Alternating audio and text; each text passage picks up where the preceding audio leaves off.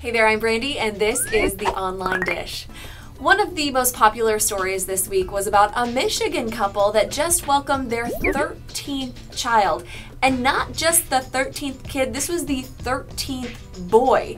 Jay and Kateri Schwantz' other kids range in age from 22 years to just 15 months. I have to ask, did anyone else read the headline, Michigan couple with 12 sons welcomes their 13th boy, and just think, why? Why 13 babies? Jay, you have already proven that you are incredibly virile, and Kateri, you might as well be the modern goddess of fertility.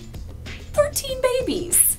No wonder they haven't decided on a name for this poor kid. They've already gone through their 24 top picks for the other 12 boys. I think families like the Schwantz and Duggars might be overdoing it a little bit. I mean, I have so many questions reading these kinds of stories, like, what kind of home do they live in that they can house 13 kids? How many diapers do they go through in a day? When they want to travel as a family, how do they do it? Do they take like 5 separate cars, or do they have a bus? So many questions. I think it all boils down to what kind of family you had and what kind of family you want.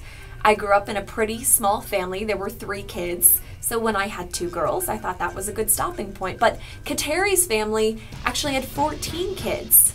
So for her, having 13 kids is pretty normal. I truly wish them all the best, and they're gonna need all the luck in the world with that number 13 baby boy. That's The Online Dish. Have a great day.